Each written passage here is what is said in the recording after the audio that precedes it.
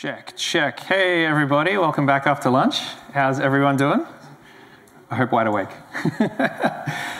Look, today, welcome. My name is Ben, and in this talk, I'm going to be going through my entire journey, kind of from beginning, before I had a startup, all the way through to kind of where we're at today. And I want to cover a lot of like the lessons I've learned, kind of explain how I've done this, journey, I guess, and really dive into kind of all the hurdles you might come across, and if anyone is interested. Actually, this is a really good point. Who here is thinking about, I'd like to go try some business like this. I'd like to go do a startup at some point. Yeah, I hope. Yeah, there we go. Fantastic, because I think it's a wild ride. It's like a different path through life almost, is the way I'd kind of describe it. And I think it can be well worth doing. And kind of what I want to do by the end of today is like equip everyone with like a little bit of knowledge, a little bit of an armory to say, hey, look, if I do want to go do this, I at least know slightly more than Ben did when he tried and really struggled to do it. So that is the goal from today. And what I'm going to do is kind of give you a bit of context first. So we're going to start with kind of where I'm at today, and that's both from a company size and revenue kind of standpoint, and kind of what type of business I run, so it can give you a bit of context as to what we do.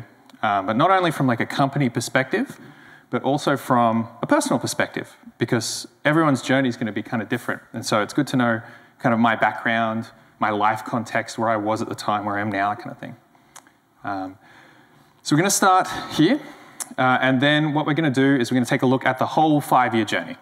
So I'm going to be looking at kind of what I've done, what you can do in the early days before you've started, wanting to go out in this kind of journey. Taking a look at, what experiences you might want to have. How do you go find an idea? What is it you actually want to go do? How do you take the first step? What does that look like? Going from safe, comfortable, full-time role to unsafe, uncomfortable, un-full-time role. Well, probably full-time, but the startup journey, effectively.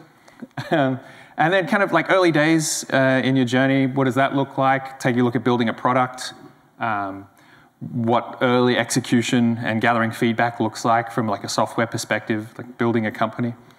And also, importantly, kind of dealing with your own feelings and your own emotions and that kind of stuff, because it is a wild ride. And so there's a few tips and tricks I can share with you about that. And finally, what does it look like when we, have a product together? What does it look like when we've got something and we want to, take it to the next level? So we're looking at a little bit of marketing and growth, and taking a little bit of a look at attracting investment, if that's the road you want to go down. I have done that now, and yeah, that's a whole deal too. So I do want to talk about that. And I want to start today by kind of getting two of the key learnings right out of the way, right at the beginning. So if you don't take anything else away, this is something to take a look at here. And it's that everyone's journey is going to be different. For me, where I was, what I did, life events, everything like that, this is kind of just an explanation of my path and how I got to where I am. It's going to be completely different for everyone here. And so whilst you're listening to a few of the, some of the advice I give and that kind of thing, really take it into context for yourself to say, look, does this apply to me? Does it not? Or, maybe I have other avenues that I can go down. But the one thing that is kind of really common is the fact that it's all about people at the end of the day. For the most part, in my experience, every significant step, every significant push forward or growth of the business has really come down to the fact that we either met someone new, we worked with someone new, or we had built up a network or relationships with people. And so, yeah, I kind of do always fall back to this. Like, mostly, it's not about product, it's not about anything else, it's about people.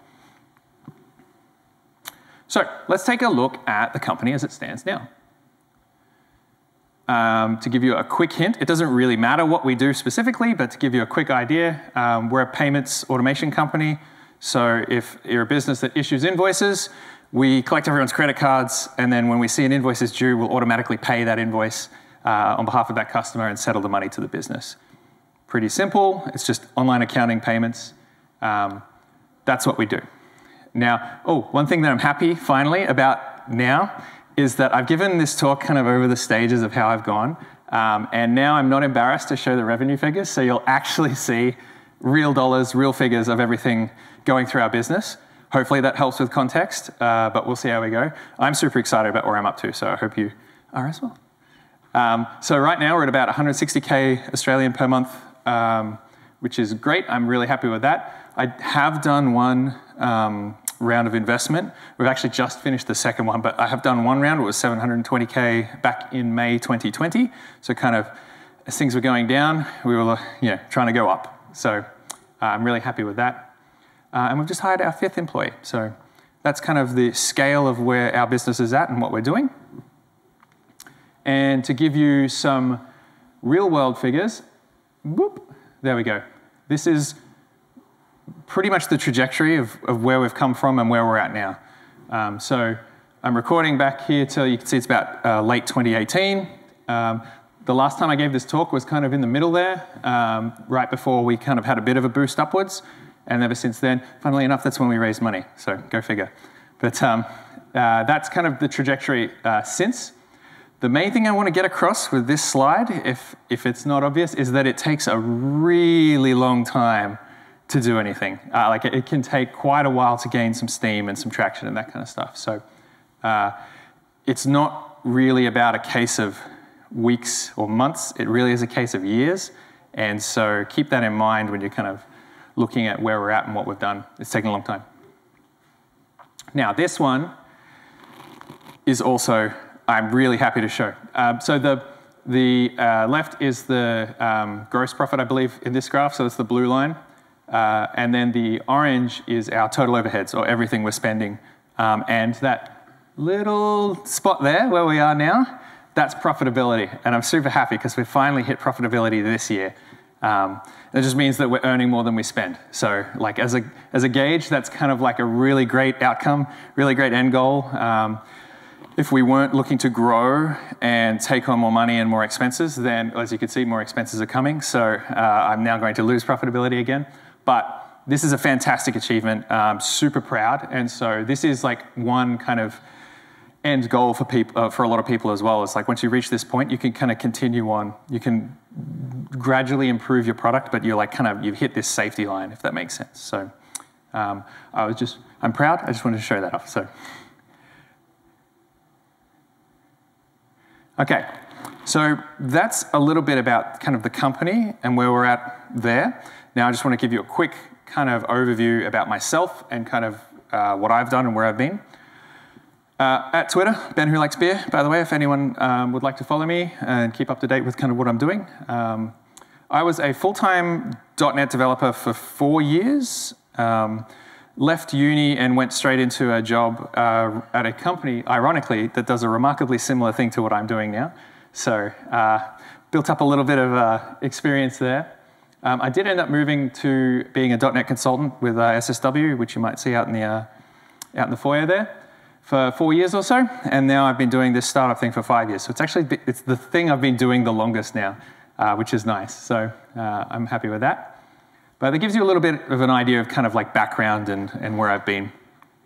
And if you'd like to come and talk to me, I've got 3 handy categories that we can get off the ball with. I love payments, I love web development, and I like beer. Specifically, I like brewing beer as well. I've got a whole YouTube channel on that. So if you're interested in that, if you find me, it's called Mash Hacks. Anyway, that's a quick aside.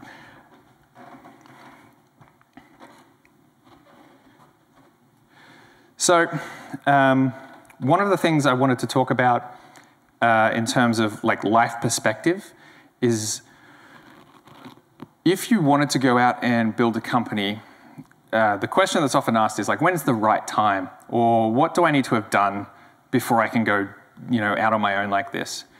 And the way I like to think about it is that there's maybe like 3 things that you really you want to do.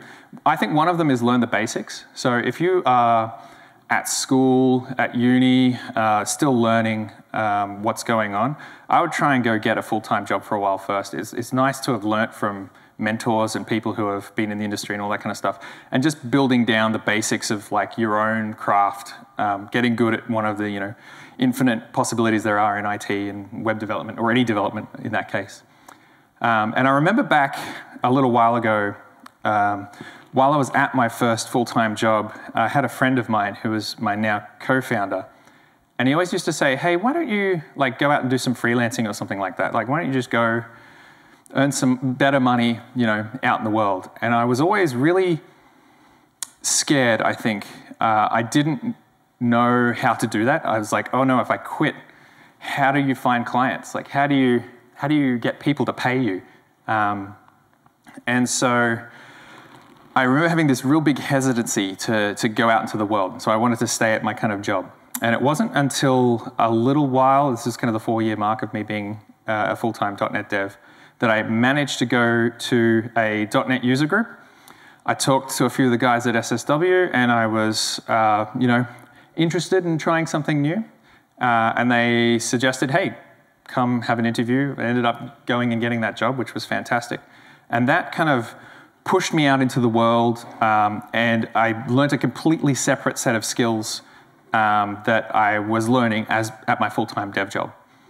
And so I think the thing I would kind of get here is I reckon there's actually a lot of benefits to consulting specifically as a role at a point in time in your career. It's not for everyone, but a couple of the things I do want to point out is that you learn to sell yourself. It's a little bit different than selling a product because, you know, it's a service. People just have to want the service and trust that you can do it. So selling yourself isn't, I think, as difficult, but it's still selling. You need to learn to manage relationships as well. So, you know, you'll be working with clients. If they're unhappy, you've got to navigate that. If, you know, you're working with people, basically, and you're the person giving the service. So you do have to work around them. It teaches you a bit about responsibility and accountability. I can distinctly remember as a developer walking out the door, 5 o'clock, CEO's office, walking out the door. The CEO goes, hey, Ben, have you deployed that thing that we need? It's like a payment form for a customer. And I went, yep, no worries, champ. And then I strolled straight out the door, only for it to have broken overnight, that customer to get really upset, and then for me to sheepishly walk in the door the next morning, trying to hide from the CEO, basically. And he's like, come here. So I got in trouble for that. But the difference here is that as a dev, I didn't really care per se. I was pretty young as well, but like I didn't really care per se, like kind of what the business effects were of what was going on. I just wanted to make sure the software worked and the software was nice and it was, you know, it did what it wanted to do. And so it does teach you a little bit about, yeah, taking on responsibility for what you provide and, you know, maintaining it and working with the customer.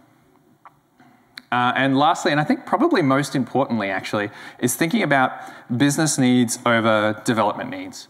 And this is really coming down to just like, do you have the budget and the capability to make a very robust project, and how big do you make it, and that kind of thing. And instead of being like, no, best practice as a dev is to do X, Y, Z, we cannot build without making sure it's perfect, versus, oh, we need a product.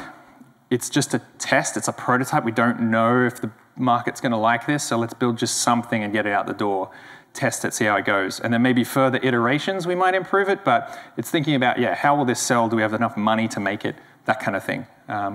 And really all of this boils down to 3 key, I guess, traits or like skills that you'd want to build up. And that's just sales, communication, and business. Foundational aspects of starting a company, in my opinion. You've got to be able to do these things. And I think consulting just happened to be this brilliant way of gaining those experiences without having to start a business per se. So when I come to think of it as well, the next stage or the next thing I would recommend to people is building up some domain knowledge in an industry, be it whatever. But one of the key things, because we learned the basics, it's the domain knowledge one. One of the key opportunities when you're like looking for an idea, and we'll kind of touch on this a little later, but it's way easier to expand and improve on ideas in the existing domains you already know. Like I've been in payments a while, I can kind of see opportunities floating around in the peripheries. So if you've built up skills in, you know, if you're writing software for like mining companies, you might notice that maintenance schedules are perhaps a little dodgy and there's an opportunity there. Or if you're in, you know, government even, you might notice where there are some inefficiencies or something like that. And you can build products that are based on what you've already learned, rather than just being like, oh, you know, I wonder if bakeries would enjoy this piece of software that I've written. You know, it's easier to find opportunity.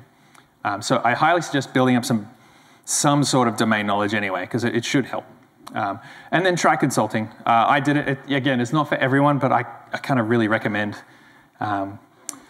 giving it a crack. So, next, we're at the point where we think we've got enough experience. We think we're considering, you know, thinking of building something. What do you build? Now, if you're anything like me, especially earlier on in my career, I always, and it's kind of cut off there, but I always was kind of churning out little things and trying to find something that might work and building little products.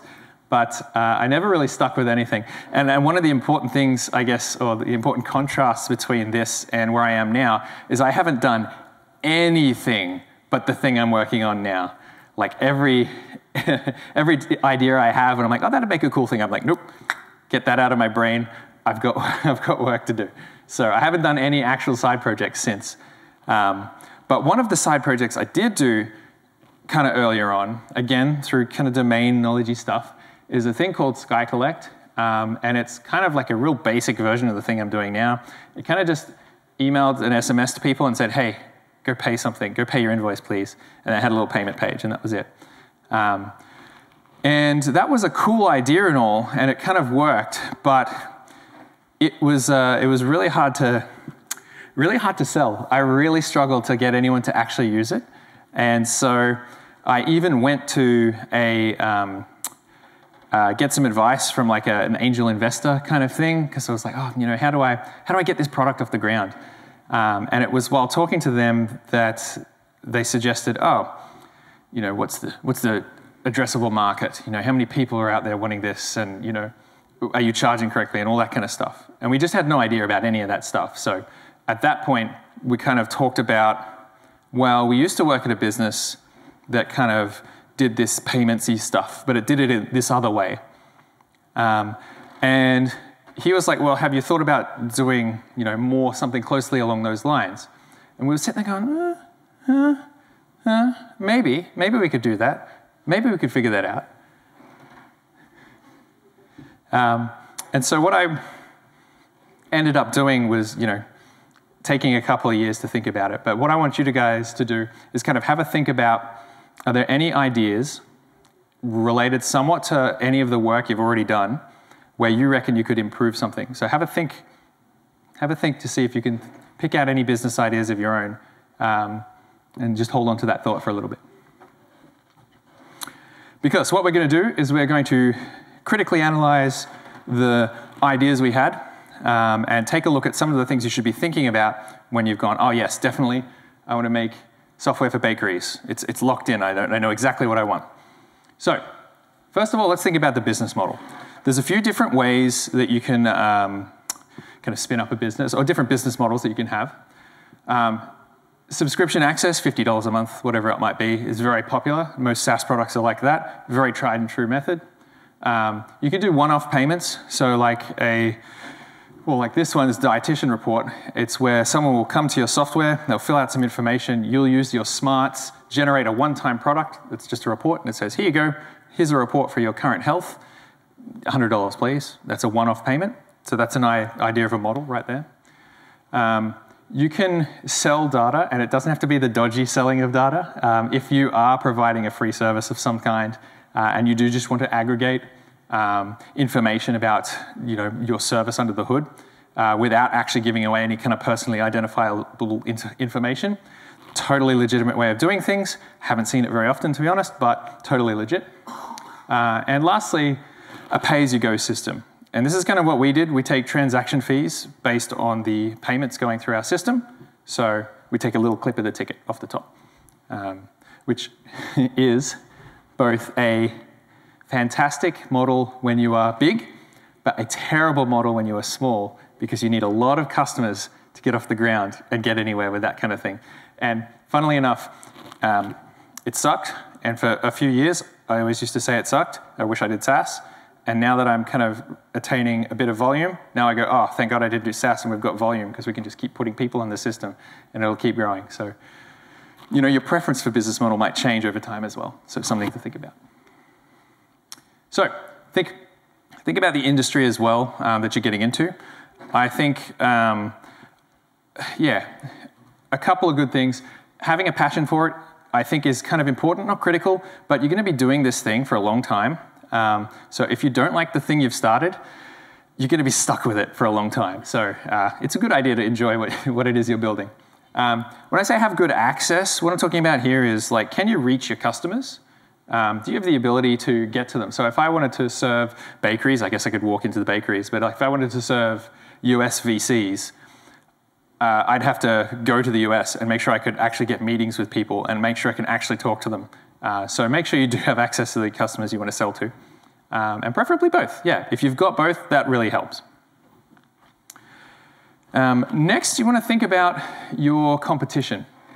So competition isn't super critical, I guess.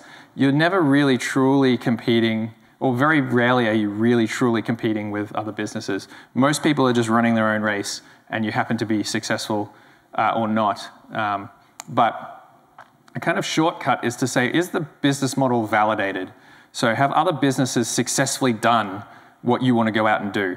Because if they have, then you at least know it works. If you're coming up with a completely different way of doing things, that can be really challenging. It can be done, but it can be very challenging. And so for a first go, I probably wouldn't do that. I'd try and find a model that already works. Another thing is, like, yeah, what's your point of difference? This will probably be the first thing you're asked if you're ever compared to another product, which I am constantly. I don't know if anyone's heard of Stripe before, but side note, back in the day, before Stripe was in Australia, wanted to build Stripe for Australia, ended up building it. Stripe came to Australia. That was a whole rough deal. But when I was selling our product as just a payments gateway, first time, what do you do? Why are you different? And so we ended up having accounting things in there, but that's the first question people are going to ask you. So make sure you do have a point of difference. And do you have sufficient resources? And this one, I like to think about like a sieve map, right? I want to get up here. That looks like a pretty rad mountain. I want to go there. But I'm down here hanging out with the elves in the forest. And so I want to get to there, but there's a bunch of army and stuff in the way. I'm just one person. I don't really have the ability to get that far. So I shouldn't shoot for that, mountain. I mean, I should maybe shoot for one of these mountains down here instead and go, oh yeah, look, I can make base camp here, maybe mine some resources, and then build up a big enough army myself to then make it to that mountain. And the reason I think this is kind of interesting too is because I was also super naive in getting started, especially with this volume-based business model where you need lots of customers. You need a lot of time and effort and money to get that kind of stuff off the ground, which I didn't have. And so keep in mind, yes, you could build, you know it's a problem in the industry, you know it's a good piece of software, you know that it is going to help customers, but do you physically have the sales resources or the dev resources, especially these days, to build out exactly what's needed? So think about resourcing and whether or not you can actually physically make it to your destination. So we have some experience. We have a business idea. We've kind of looked at how it might work, whether or not we can probably do it. How do you take the first step from, okay, I'm comfortable in my job and I now want to go build a piece of software? Well, for me, I had my major life event, I guess, in a sense, is that my wife and I moved to Belgium. We were down the street at the bottom there. It's in Leuven in Belgium. And we had, she had a good enough job such that we could survive off her salary. I didn't have to work. We were pretty young, 26, and Belgium's cost of living was less than Australia, much less than Australia's. And so there was this opportunity for kind of, yeah, I could do a thing, I could have a crack at something, and we kind of agreed that we weren't really going to save anything. We were going to go travel. We were just going to enjoy that kind of life stage that we had. And I was going to have a crack at just building a product. I didn't really think about the whole startup landscape or the future or anything like that, really. Like, a lot of naivety was part of these decisions. But I thought I could have a crack. And so it was at about this time that my co-founder and I met up in a pub in Sheffield, and we came back to that angel investor's advice to say, hey, that really successful business you guys used to work for, if you can build that and give it a twist, why don't you just go do that? And so it was in this pub that we sat down and we started sketching out kind of the code, and we're both developers, so of course we spent a year building something before even trying to sell it, but that's a whole other deal. And so we decided, yeah, let's give this a crack. And so what I did is I didn't just do this all in one hit, but I think I'll get to that. I think what I would talk about first is giving yourself time. And mostly it's giving yourself time to experiment. I was in Belgium, part-time for a little while, part-time on the business. But I had a lot of time to think and really think through the architecture of the product, really think through developing everything. And when you're given time to experiment, and I want you to kind of, maybe you've experienced this yourselves without even knowing, but I want you to kind of compare building something where you've got unlimited time or just a lot of time to do it versus there's a feature that really needs to get out the door and there's time pressure and money pressure and lots of like go, go, go. And if you've either never built a thing like that before, maybe it's a little bit of a new piece of architecture or it's a different product that you haven't done before, you may or may not just come back to like safety. So you might go, oh, I've done something like this before, but I'm not going to look at the other solutions to this. Maybe it's authentication. And you're like, I've done this way of authenticating before. I don't want to look at what's out there. I'm just going to replicate this, bang, bang, bang. Whereas if you've got the time to sit there and go, right, what is out there? How could I build this? What could it look like? Then you may find you come up with a better solution. It may have taken longer. It may not be the best decision from a business point of view, but I really think that taking the time, even just normal day-to-day dev work or day-to-day consulting, taking just a bit of time to play with things, helps you experience new things, helps you find new solutions, and I really just highly recommend it. If you've just been doing the grind, like just task lists coming through your backlog, and you have the ability, try taking a little bit of time out, doing some fun Friday stuff. So I was in Belgium, and I was experimenting. I did Identity Server, by the way, in case anyone's wondering what it is I was experimenting with. That ended up being a really core piece of our product, and it was a really nice, catalyst for building the rest of it. But I'm in Belgium. I'm working kind of part-time. I've got half-time consulting gig, half-time on the product. Eventually, I start going full-time on the product, mainly just not saving any money. In fact, kind of eating down on savings as well, while we're over in the low cost of living country. But then we moved back to Australia. And this is after it's about a year and a half of building the product and only about a year since trading. We started trading in mid-2017. So I spent a whole year building it before I started trading. But we came back to Australia, and I ended up, basically the cost of living is a lot higher here. And I ended up with a wife who was saying, look, what's the go here? You need to start making some money, or you need to start doing something differently. And so I was not working any other job. But what I did do is when I got back to Australia, having spent all that time learning Identity Server, I ended up doing a little user group talk on Identity Server, and I just had this little example. And I got a couple of consulting gigs out of that as well, which is a fantastic little bump in kind of savings. So I spent maybe a couple months doing that kind of work. And so that's a little tidbit. You can go out and do a little bit of coding for food if you need to.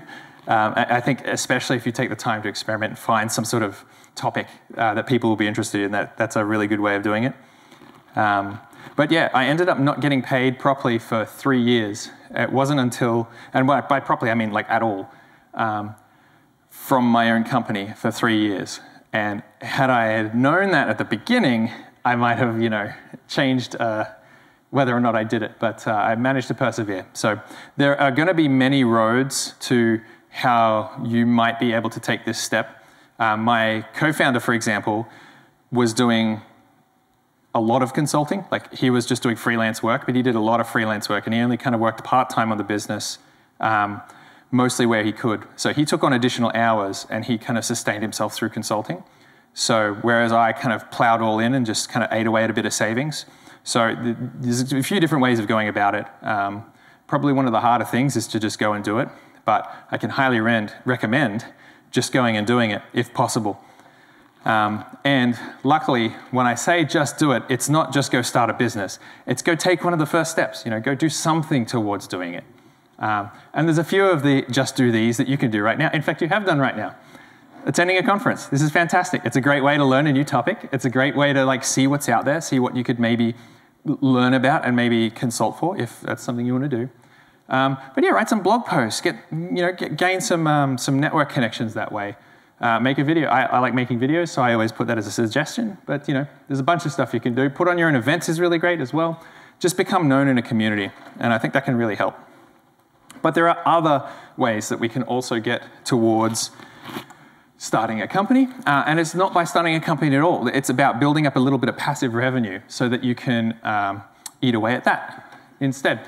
There's a really great podcast I listen to called Startups for the Rest of Us. Has anyone heard of that before?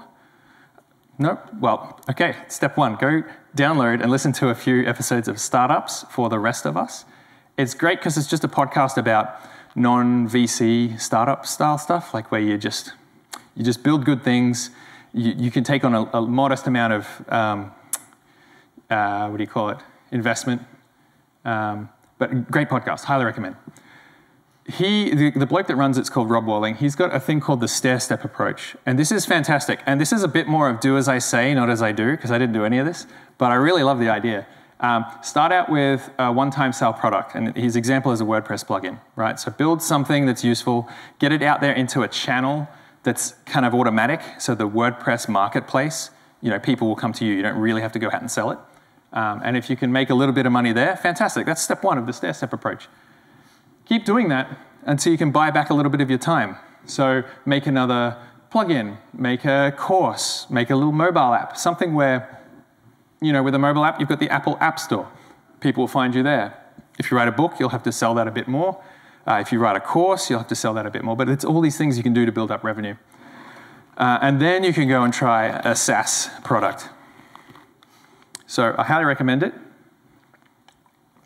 Take a look at Rob Walling's website. It's the stair-step approach.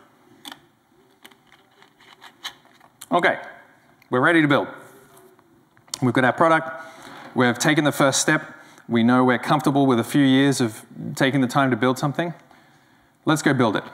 Now, for me, I ended up, again, as a developer, just plowing straight ahead and building something instead of going out and asking, customers, hey, by the way, what do you want? I thought I knew best, I guess is the point here. I was kind of looking at existing businesses in the industry. They were too big. I was copying very large businesses. And I was, basically going, I know from my experience, I know best. I'm going to go build this thing that I know people want. And once I went, this is a payments API. Once we built that payments API, I went, right, how do I test this? How do I get people to sign up? I know. Build a second product. And that second product can talk to that first one. And this second product was the accounting integration side of things, so the invoicing side. And so the purpose of the invoicing side was just to send payments to the first one. But what ended up happening is there were people in the accounting and bookkeeping industry who really loved the accounting side of things. And so they're like, how much does that cost? And I'm like, yes, it does cost money. And so we ended up selling that product to the accounting industry, and it was making a little bit of money on the transactions as well. But that was kind of the key focus. And so I guess one of the approaches you can use here is kind of, in retrospect, kind of discovery, is that you can just send cold emails out asking for opinions on their thoughts on the industry. For us, we had this little accounting integration. We're like, hey, does this work for you? Are you interested in this kind of thing? And a lot of people responded, especially if you asked for opinions. So it's like, hey, we've built a thing. We'd love to get your opinion on whether or not it's useful, whether or not you'd like this kind of stuff. And so, yeah, we basically just sent out about a bunch of cold emails, but we did get a bunch of people sign up.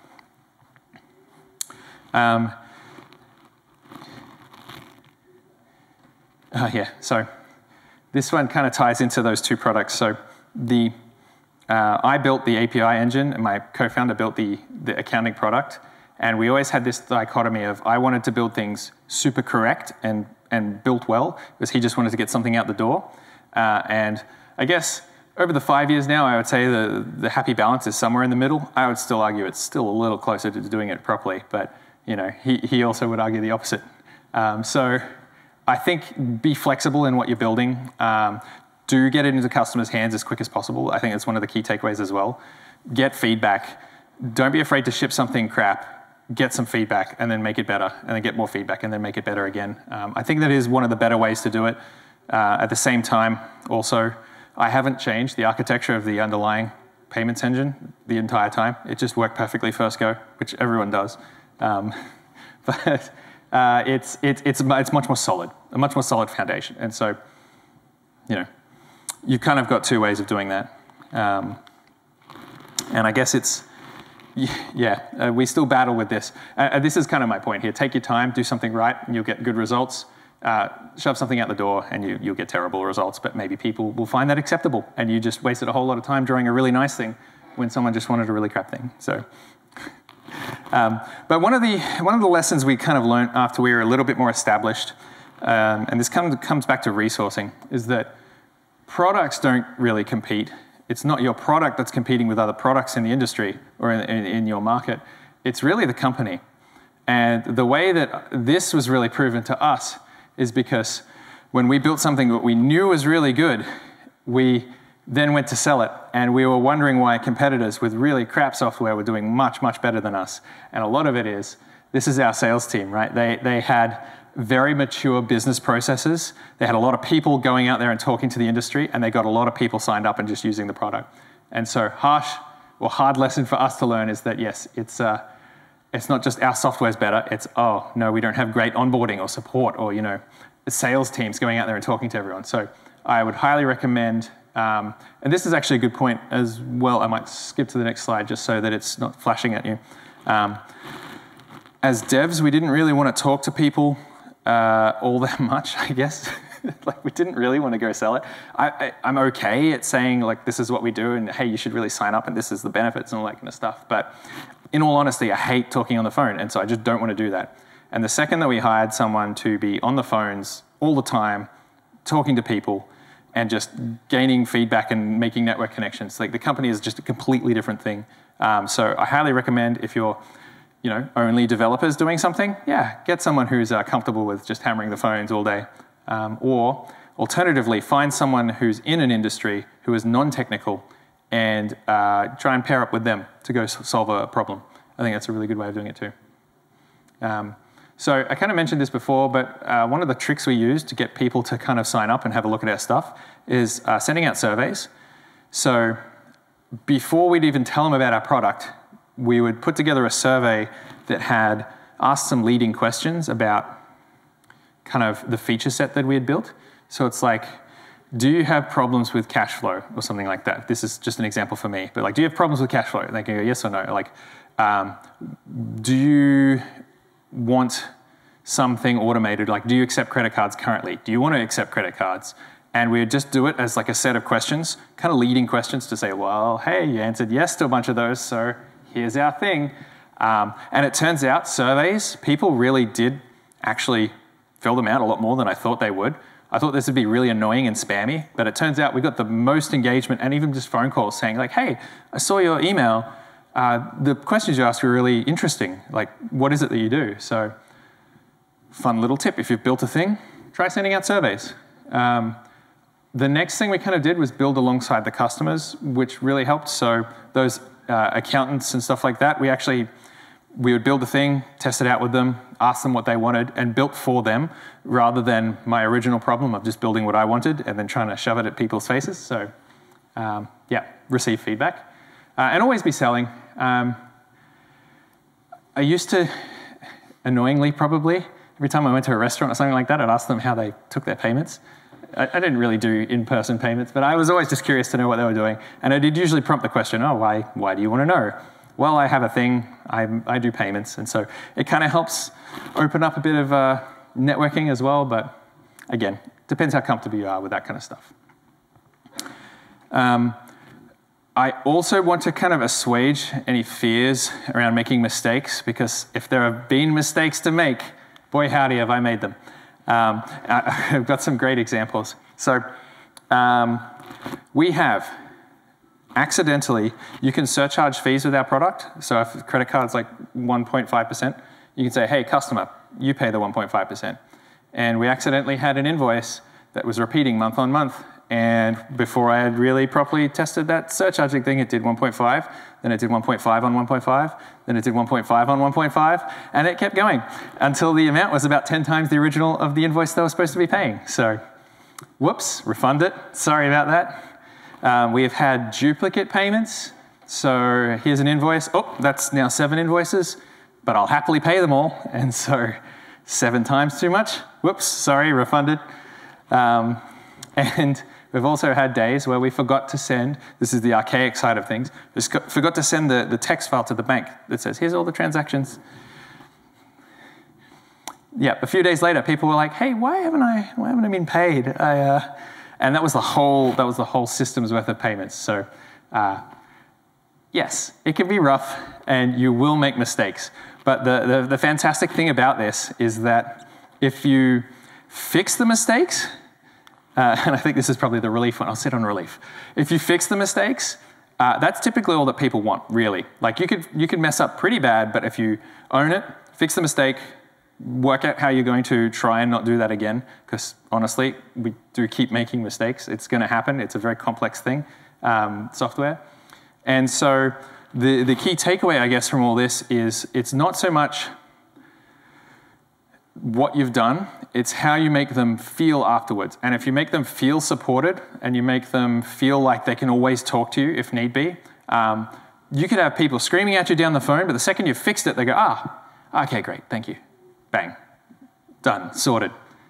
So if you do have any fears around, oh, this is my software now, I'm accountable, I'm responsible, that's a bit scary, know that you probably will make a mistake and know that it'll probably be okay. And that's good. That's a good thing. As long as you're not making like pacemakers or something like that. But that's why I don't make pacemakers. So speaking of feelings as well, this is one of the points I kind of wanted to address is the kind of ups and downs of this kind of journey, path, I guess, doing startup-y stuff. It can be quite rough. It can be pretty great, and then it can be pretty bad pretty quickly. And I wanted to give a couple examples. So the first ZeroCon conference that we went to, we had a tiny little booth, and I had the great idea of wearing a big fat lobster hat on my head. And I thought, yeah, it'll help us stand out. And it turned out to be this amazing thing. We had people coming up to us all day, and they were like, that's so cool. I can't believe you've done that, and asked us about our product and stuff like that. And I was like, yay, this is great. I'm going to get so many signups from this. No, people just wanted to see me because I had a hat on. I ended up winning a pitch conference at QuickBooks, like a QuickBooks event, which was really fun. I was like, yay, I'm super pumped. We managed to talk to the person who is, I guess, related to us in charge of QuickBooks. And they were like, great, we're going to get you into the product. We're going to start pushing people to use Pinch in like certain demographics and stuff like that. I thought, yay, that's fantastic. This is going to be revolutionary to our business. You can see that it was not.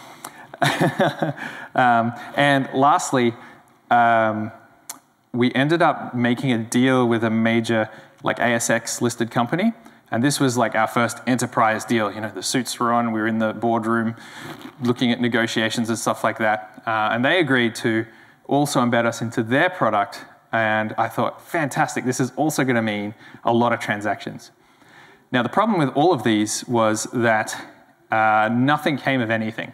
So the ZeroCon was great, but no one really signed up. We didn't really get any benefits, and we spent a bit of money on it. So that was like, that was crap. That was a learning experience. The QuickBooks one, we actually did get put into a pilot program, and we beat PayPal, but nothing came from it. They thought, didn't move the needle. not going to bother, sorry. Boosh, out the door.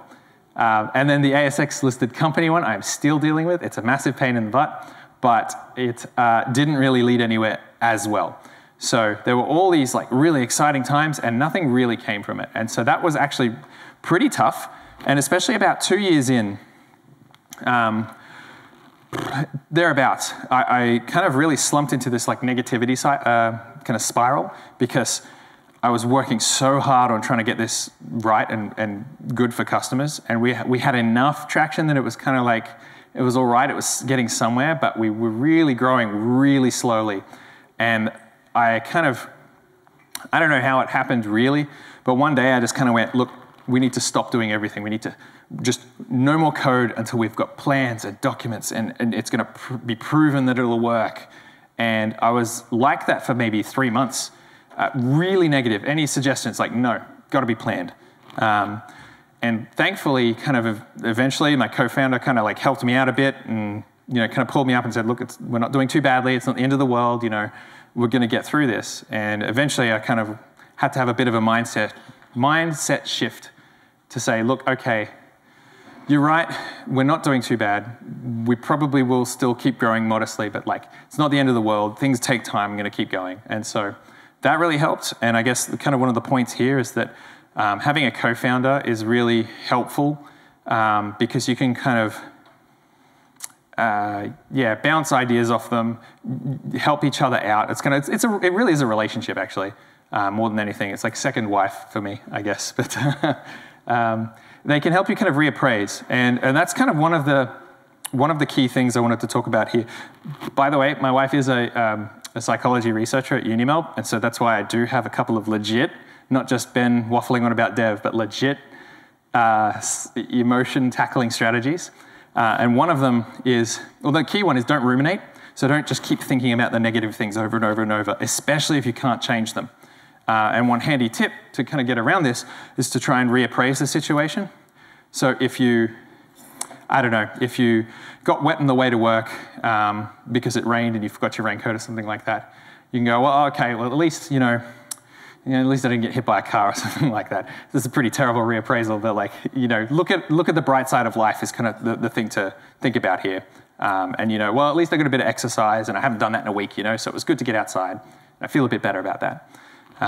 So don't ruminate, try and reappraise. If something negative has happened and you can't change the situation, try distraction, Netflix, something like that. It's legit a good idea to just take your mind off things. But reappraisal really is the key one there. The next thing to do, and this really helped me get out of this slump as well, is to compare yourself to yourself.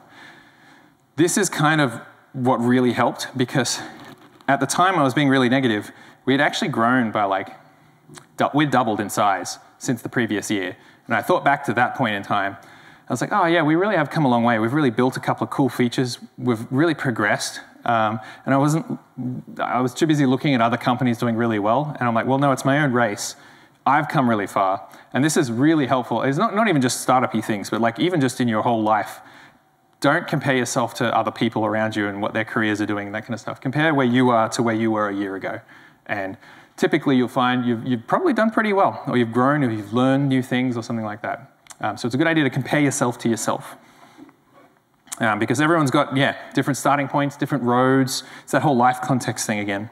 And one quick example about this is this is about 3 years in, I had a person come to me saying, hey Ben, I'm starting it's like a beer keg marketplace or something like that. I can't remember what it was. And I'm like, oh, okay, yeah, that sounds like a pretty cool idea. I can kind of help you with the payments. He's like, great, I'm going to go do that. And he ended up raising investment in 2 months. He ended up building the company to a profitability pretty quick.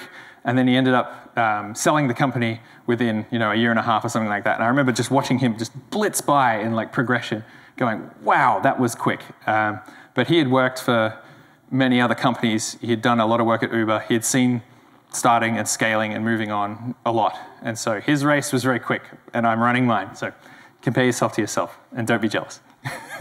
I'm a little jealous. And lastly, kind of because of the COVID kind of situation, I've been working remotely now since 2014, I guess. And so I just wanted to remind everyone to maybe, if you're working remotely or you're working with people who are working remotely, is to just kind of make sure to catch up on people and see how they're doing. It can get isolating, and you may not notice it if you've got social support and they don't. So just a quick heads up. Say hi to the people that are working remotely. Yeah, I still don't like working remotely. I prefer the office life, but that's just me. I've done it for too long. One thing I did forget to mention is it's okay to feel bad. Just accept that you're going to feel bad sometimes and don't get upset that you're upset. Don't ruminate on it, but it's totally okay to feel bad. You will feel bad. Check in with people and compare yourself to yourself. So let's grow this company, right? We're now trucking along. We're 4 years into this, and we want growth. And one of the tidbits, I guess, if we're talking about like marketing and selling things, one of the great books that I haven't read is called The Purple Cow. And it's just all about standing out. It's saying, be remarkable, because no one looks at a brown cow and goes, hey, a brown cow. But everyone would go, hey, a purple cow? What's that? What's going on here? And so the idea is stand out. This is kind of where my lobster hat idea came from. And I think it still works. It's the reason I use Ben Who Likes Beer when I'm introducing myself to people as well, rather than my actual name. Like legit, if I'm just walking up to people, I'm like, hi, I'm Ben Who Likes Beer. They're always like, huh, what? That's weird. No one does that. And if you're confident enough, you can pull it off. But it's remarkable, right? People will remember you. And it actually really helped me be remembered by people around the place, especially in situations like this where you're meeting hundreds of people. Can really help. But what I wanted to do is really distill the entirety of my knowledge and skill and abilities in the marketing kind of space. And I really want you to take this on board, because I don't know anything about marketing.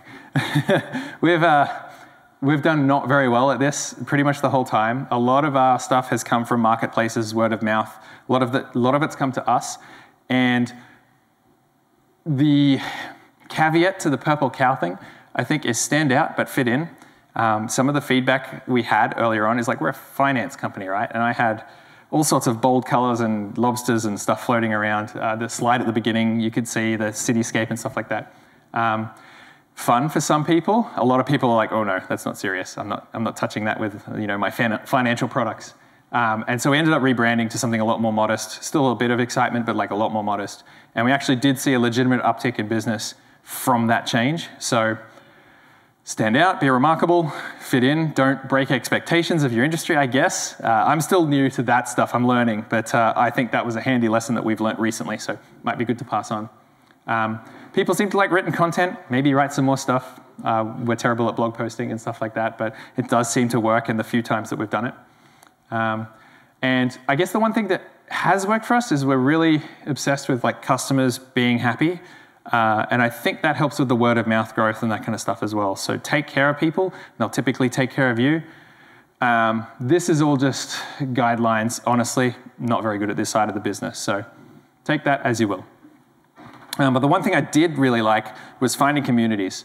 And that's not only just dev communities like this, which you're already now a part of, but we met up with accounting style communities and small business communities, and there's lots of these little communities you can get into and network in where legitimately a lot of potential and opportunity comes from just meeting new people. It's kind of coming back to my it's all about people slides.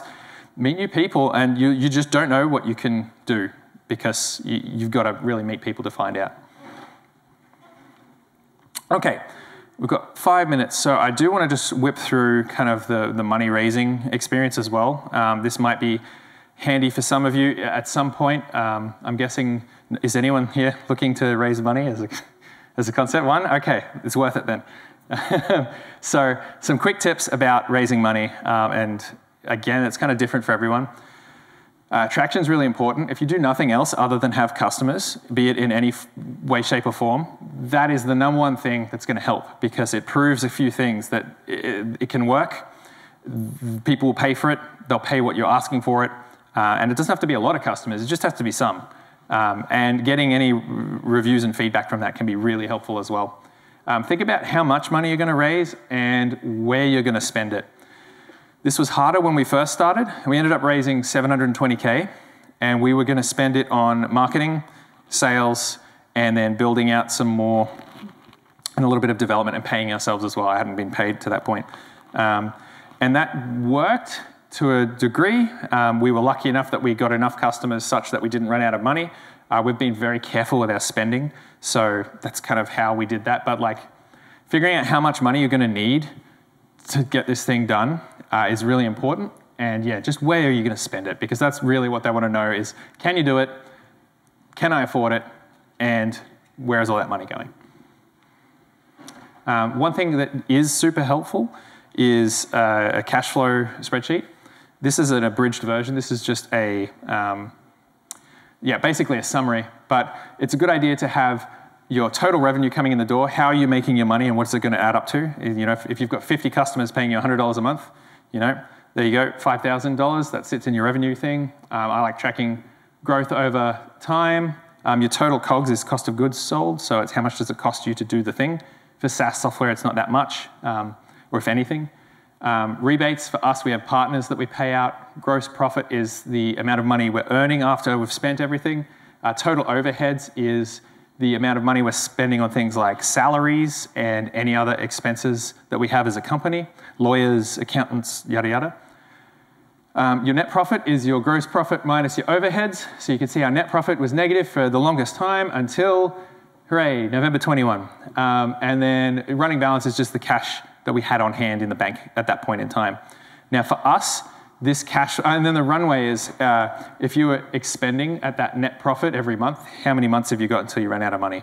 It's a good idea to keep that above, well, for us, the guideline was 18, but it can be as low as probably 12. I really am not comfortable with going lower than that, but it obviously depends on your business. But having this spreadsheet and explaining how your business works is super handy.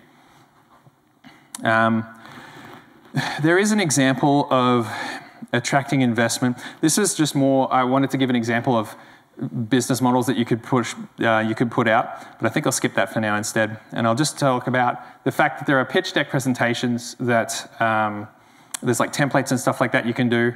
But the key thing is you kind of want to know what problem you're solving, how you're solving it, how much do you want to raise. I probably can give you a look at my pitch deck. If anyone wants to come up and have a quick squiz at it after I'm done, feel free. I'll come and show you the actual pitch deck. I think that'll be more useful.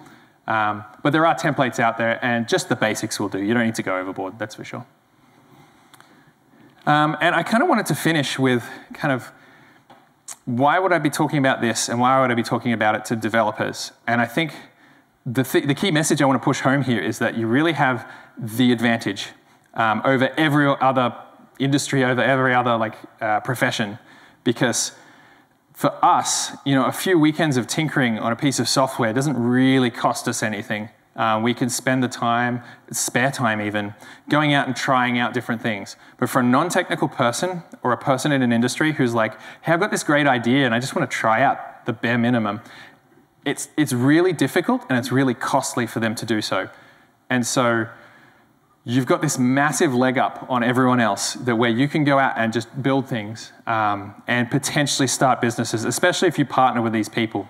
But I just wanted to kind of encourage you because, yeah,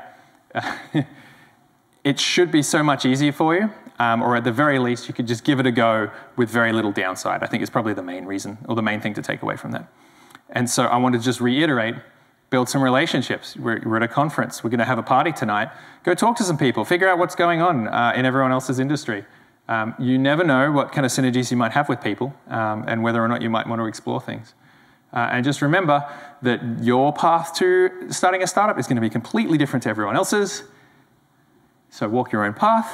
And with that, thank you very much.